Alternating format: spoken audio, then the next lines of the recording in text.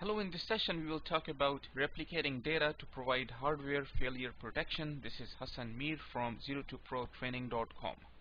In the previous session we looked into how Hadoop would store a file. A file will be broken down into multiple blocks. Each block would be of a fixed size, and each block would be placed on a target computer in a cluster.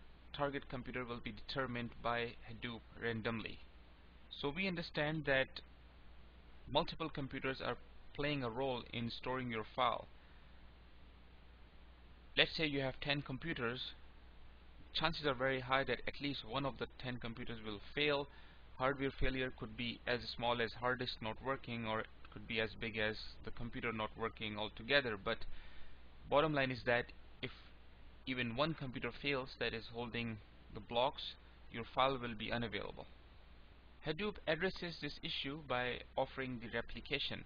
So Hadoop has been designed bottom up to address hardware failure protection. This is not something that was built on top of the software to offer hardware failure protection, because Hadoop deals with big data and you need multiple computers to store the big data, and hence hardware failure protection is a must feature.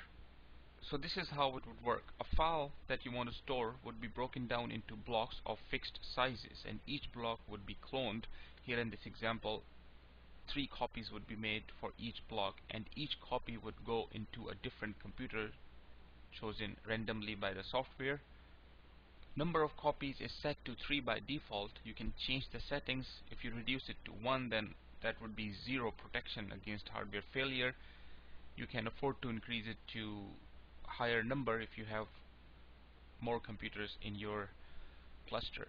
So here in this example, block 1 is stored on 3 computers: computer 1, computer 4, and computer 6. Now if a computer fails, the file will still be accessible. Let's say computer 3 fails, block 2 and block 4 are not available, but 2 additional copies exist on other computers. Block 2 is also available on computer 1 and computer 5. So system will keep on working. Even if, let's say, computer 1 fails as well as computer 3, system will still keep on working. The file will be available.